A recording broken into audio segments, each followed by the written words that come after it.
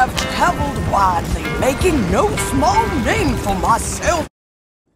I'll be the first to admit I don't spend enough time in Red Dead Online.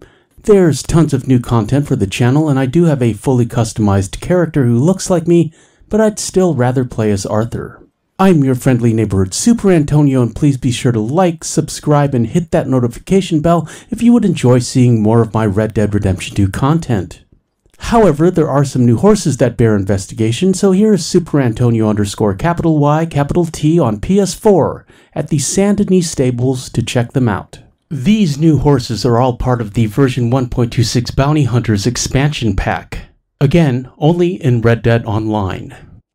So many new Missouri Foxtrotters online, starting of course with the familiar story mode Silver Dapple and Amber Champagne. Here's the Blue Roan Missouri Foxtrotter, very pretty, and look at that tiny diamond blaze. And a Black Tovero. You know I love this one, look at his black ears and white face. Tovero refers to a horse whose coloration is a mixture of Tobiano and Overo.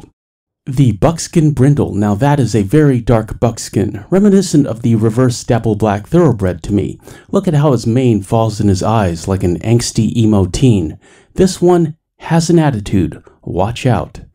And then the Dapple Gray Missouri Foxtrotter, which seems pretty similar to the Dapple Gray Thoroughbred, at least as far as coats go, but with that pretty pink nose and a white mane. Personally, I would go for the Black Tovero. However, here I am trying to negotiate with the stable owner, despite the fact that I have no money and no gold. The stable owner tells me to get out of my stable, go do some bounties and level up. However, channel moderator Serena from Star Hearts has plenty of cash and went for the Buckskin Brindle Missouri Foxtrotter, who she named Midnight Moon. Serena went for a silver tail and a black and white mane, which really highlights that pink nose. And she equipped a Nacogdoches saddle. Looking good, Star Hearts.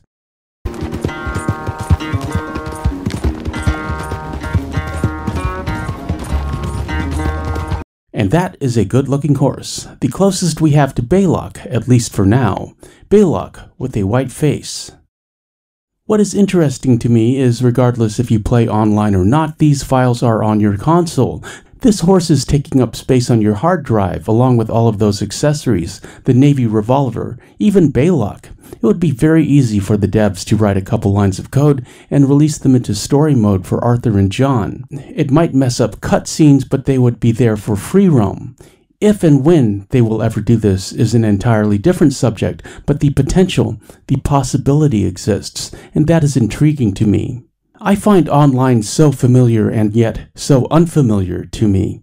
I assume it's the random chaos factor of the other players in addition to all of the new content. That is very attractive to many players, but for me I prefer the control and precision of story mode and single player.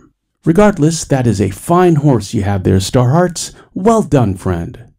This video is sponsored by viewers like you. Consider joining the channel and becoming a member for deputy badges by your name, custom emoticons in the premiere chats, end credits in every video, and daily members-only community posts featuring my random musings on life, TV and movie reviews, and exclusive photos. Serena has been with the channel since we started. She is part of the first 100 subs. Look for her in the chat and comments under Star Hearts. She plays a lot of games in addition to Red Dead Online and story mode, and I am very fortunate to have her as a mod. I am Super Antonio. Thanks for watching. I appreciate your views. Like, comment, share, and subscribe, and hit that notification bell for daily Red Dead Redemption 2 content. We shall meet again. Further on down the trail.